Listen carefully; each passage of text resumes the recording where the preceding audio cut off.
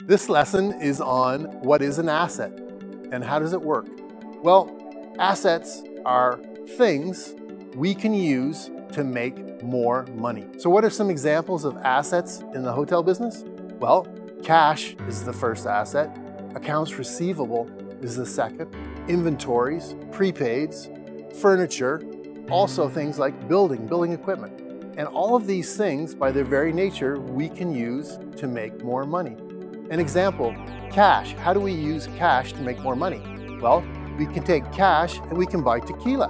When we take tequila and we manufacture drinks with tequila, we make more money. So every single example of assets that I just listed, we can use those things to make more money. And remember, that is the very definition of an asset. Something we can use to make more money.